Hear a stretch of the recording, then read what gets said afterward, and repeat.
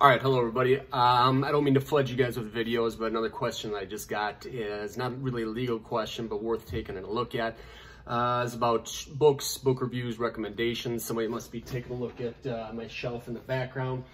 Most of that is older stuff that has been just kind of accumulated over the years. Most of my most recent stuff is either at my office or on another bookshelf downstairs.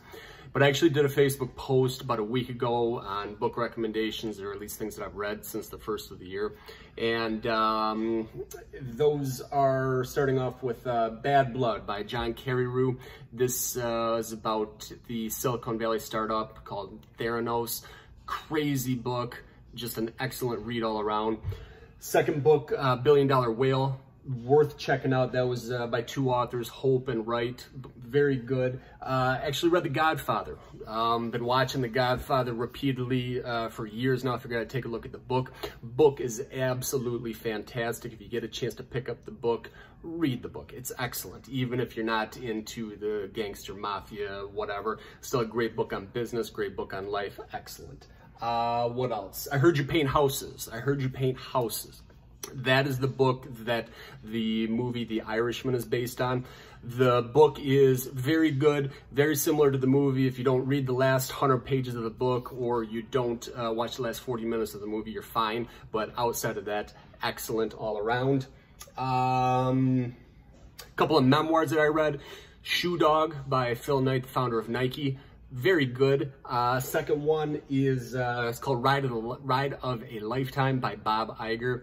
I'm not a huge memoir guy, especially by guys that are actually still living, because I feel like, you know, they still have a long ways to go. But both of those books, as far as memoirs go, not bad. Again, Shoe Dog by Phil Knight and Ride of a Lifetime by Bob Iger.